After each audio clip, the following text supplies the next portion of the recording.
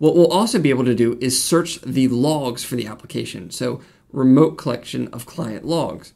And in order to do that, in the Worklight console, we need to go under log profiles and we need to add a profile for whichever environment and log levels that we want to capture information for.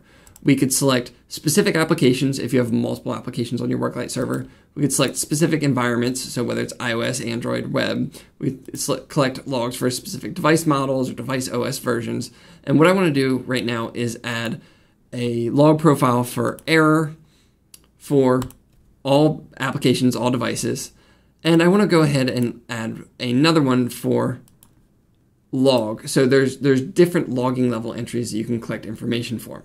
I've now got error, I've got log. So let's go ahead and add some logging statements inside of our app so that we can see the collected data from this native application. Back in Xcode now, I want to import the OC Logger class. The OC Logger class is what's used by Worklight to send logs to the server. And any of the output from this class is also going to be visible in the Xcode console, so you can see it when you're debugging the application, and when you launch it and go into production, you'll be able to collect information from remote devices that are out in the field. And I want to create an OC Logger instance. So we'll OC Logger, and we'll call that Logger. Next, let's jump back to our application delegate class, and we need to initialize the logger.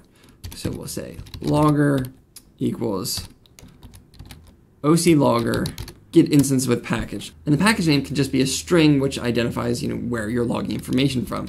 In this case, I'm going to give it the name MAM app delegate so that when we're logging it, we can see where did these logging statements come from.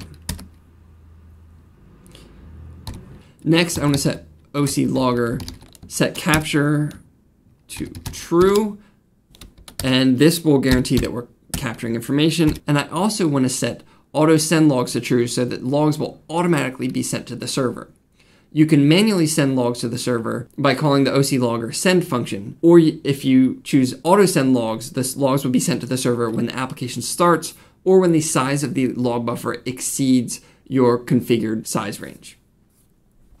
Now, once we've initialized the logger, we can just go ahead and log something. And just to demonstrate this, we're going to call logger log, and we'll say connecting to Worklight. Now we can launch this application again. Now the application has been running, and if we look in the Xcode console, we can now see some statements from OC Logger. We can see that the logger configuration was successfully retrieved from the server. We can see that the client logs were successfully sent to the server, and we can see that analytics data was sent to the server. Now let's jump back over to the Worklight console and go back to our analytics dashboard.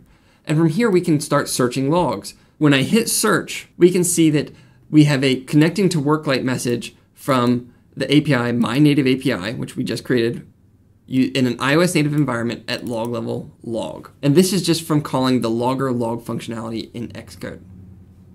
We can jump back to our analytics. So if we go to our devices, again, we can see we now have two method calls, both iOS native.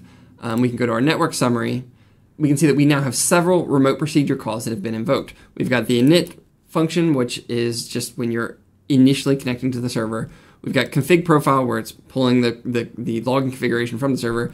And we've got log uploader, where it's actually uploading the logs to the server. We can see network analytical information for every API request to the Worklight server. So we can really dig in and get a lot of information about what the application is doing.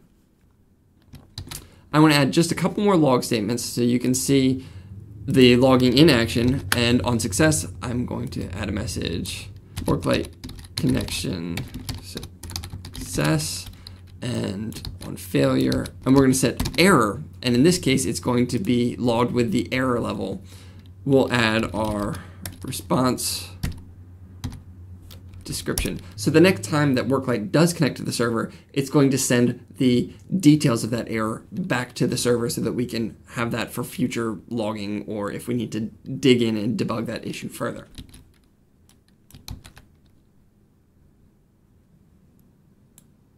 Again, I will launch the application, And from the user's perspective, they just see the app, it's up and it's running. But if we come back into our log search again, we'll be able to see that we've connected to Worklight. We now have Worklight connection success. So you can actually log activity. You can log everything that's happening within the application and collect operational analytics, which can then be used to track down any kind of issue that might be happening within your application. We could then, if we have lots of logs from lots of devices, we could filter based on the API. We could filter based upon whatever the log level might be. We can also filter based upon the package. And the package is what was specified when I got the reference to the OC logger instance.